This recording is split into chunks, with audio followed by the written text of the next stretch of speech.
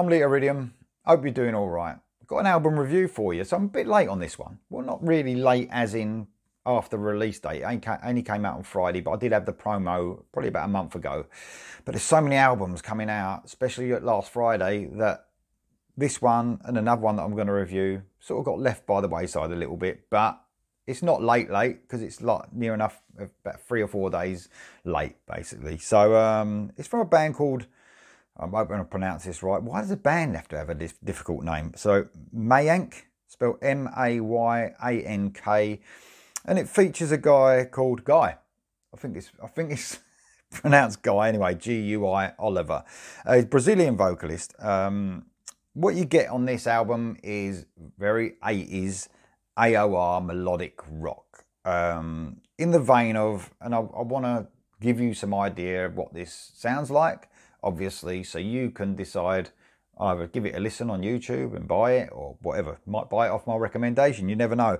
Very Journey, Survivor, but I would say a little bit more rockier than that, but it's got that sound. Now, one of the things that gives you that Journey sound is the vocalist. He has that Steve Perry type soulful sound to his voice. Definitely got that vibe in his voice. Very Steve Perry. I'm not saying he's as good as Steve Perry in his heyday, but he's got that vibe. He's got a great voice, and it's got that Steve Perry sort of vibe. Now, also, apart from Guy Oliver, he's on the vocals, like I said, his tone's quite amazing, really. Rolf Nordstrom on the guitar. He's from Perfect Plan, one of the best AOR bands out there at the moment. It's got Alessandro Del Vecchio on this, on the keys and the bass, and someone called Nicholas Papapillo on the drums. So there you go. Now, what you get with this, you get, yeah, like I said, it's very Journey, Survivor, but a little bit more rockier. Guitar solos are great. They sort of seem to be very short, which is good. That's what you want from this sort of music. They're short guitar solos, but very good and melodic. There's a lot of keys on this album. It's sort of a keys and guitar album. So, you know, the guitars are quite level with the keys in the mix on a lot of these songs. There's some great guitar riffs, though, throughout the album. You know, even though it's not a totally guitar-driven album. The riffs, there's a lot of riffs which are cool. Lyrically, it's very uplifting. It's a very positive album, I would say. And I've written this down. It's a driving album. So it's something that you would put on in the car and it sounds like a driving album, if that makes any sense whatsoever.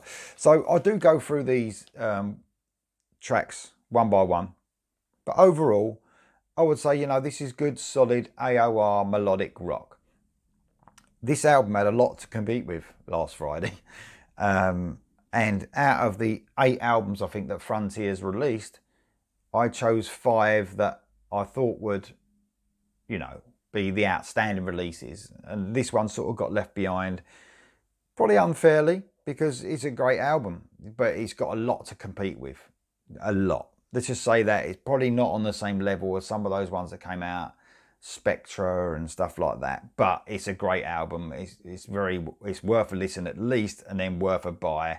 You know straight away if you like this sort of stuff. So, kicking off the album, Destiny Calling. Can you hear the destiny's calling? Good hard rock AOR song.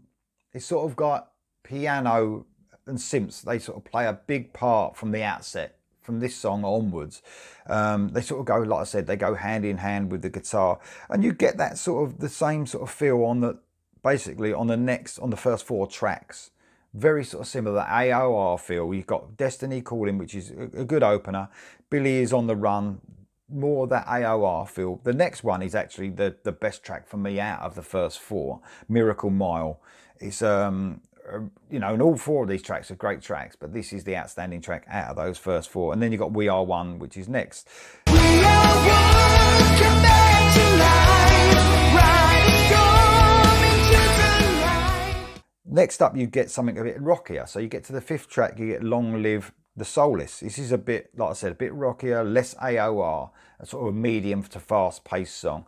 But I don't know, I think the band excel in the AOR stuff. I mean, it's all AOR melodic rock, but I think when they slow it down into that medium pace sort of stuff, it sort of suits them better as a band. Next up is a great song called Julia's Smile, very Survivor sounding to me, with a sort of that West Coast AOR sound that this album has got over a lot of the album. Next up is Sign of Love. This is a piano ballad, if you like, but really good actually, and it sort of adds the rest of the band in slowly as the album goes on. It's good song. Hold On is next. Great but familiar guitar riff kicking this off. A sort of good melodic rock tune with some cool keys throughout. The keys are used very good in this album, and if you like your keys, your keyboards, it does go alongside of the guitar. Don't forget, this is not. It's not as if there's no guitar on this album. They sort of go hand in hand a lot. It's an album full of guitar and keyboards, synths, if you like. From the Heart is next. This is AOR, uplifting song, like a lot of this album is. You notice this lyrically. It's very uplifting. It's very positive, which is a cool thing.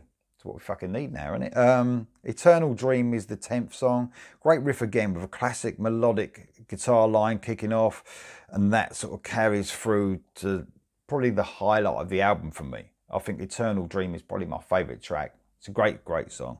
Road to Paradise is next, the continuous of the sort of the AOR West Coast sound. So, you know, if you don't want to be too heavy and you like your, sort of said, your Journey, Survivor, but a little bit more heavier than that. So think of like the heaviest songs that Journey sort of done and Survivor did. It's along those lines. So, you know, it's sort of, this is a really good album. Would I put it at the top of the releases this year? No, I wouldn't.